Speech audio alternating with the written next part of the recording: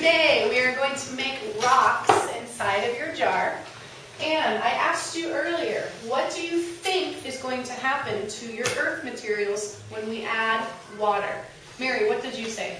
I think that when we put the water inside the jar, the elements that we put in the jar are mixed. They're going to mix. If you agree with her, if you think the same thing, raise your hand. You think they're going to mix? Good. Do you think that maybe the rocks will sink to the bottom? Go to the bottom? No. No? Carmen, what do you think will happen? I think it doesn't float. The rocks aren't going to float, so they will sink. Yes. Okay, the rocks will sink. The rock will sink. Okay, look at on your page on number 2.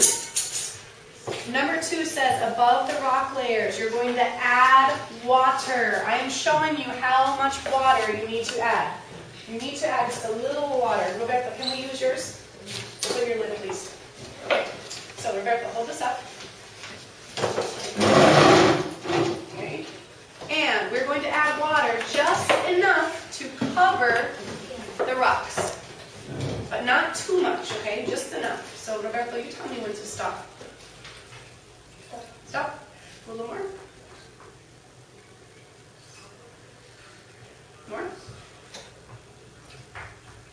Okay, now put the lid on. Screw the lid on tight, Roberto. Okay, what time is it? Look at your watches if you have them.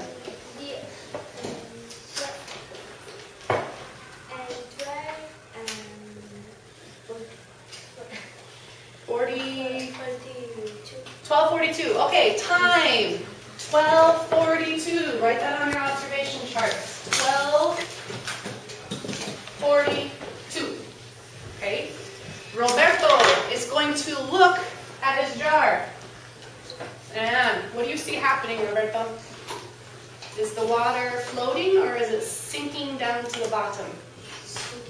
It's sinking down. Oh, do you see the air bubbles popping up? Look at this table, look. See the air bubbles coming up? Okay. You are going to look at your jar, write your observations, and then in 5 minutes, we're going to shake the jars, and we're going to watch them and see what happens. Okay? So, add water to your earth elements. Go ahead and add water if you have some. If you need some, I can give you some. Who needs water?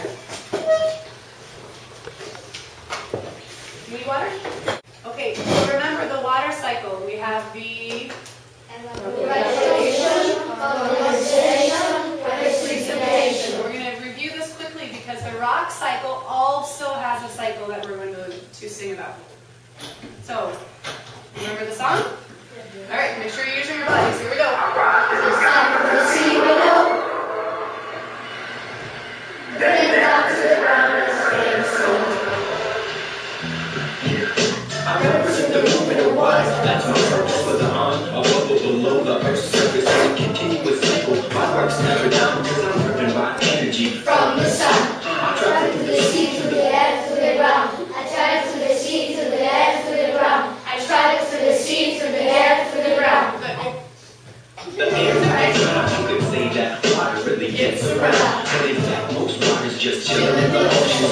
Only a small fraction is really getting Fast forward it. you just the cycles involved. Chemical change, water can change states, but its structure stays the same. Rise in the sky From the sea below, then down to the ground as rain and snow. Moving, moving, the sound of the cycle. Moving, moving, the sound of the cycle. Rise in the sky from the sea below, then down to the ground. You can see the different layers of cycle. You can see the rocks in here. And this is, what is this right here? Some sand, okay, a little bit of mud. Then your water on top, and then the little tiny earth materials, particles floating. So right here, for your observations, write that down, and you can draw a picture of this. Sand, mud, water. You can draw a little diagram of it.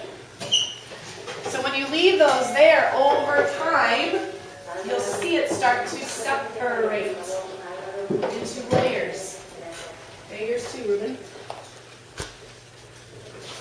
There's your pieces of of wood right here. Ryan, what do you see? Go ahead and write down what you see. Good. Okay. Yours is really separated. It hasn't gotten down here yet. Okay, so Natalia, write down what you're seeing here. Is this sand or is this dirt? This is sand, so this is the sand, and then the water's on top, so you can draw.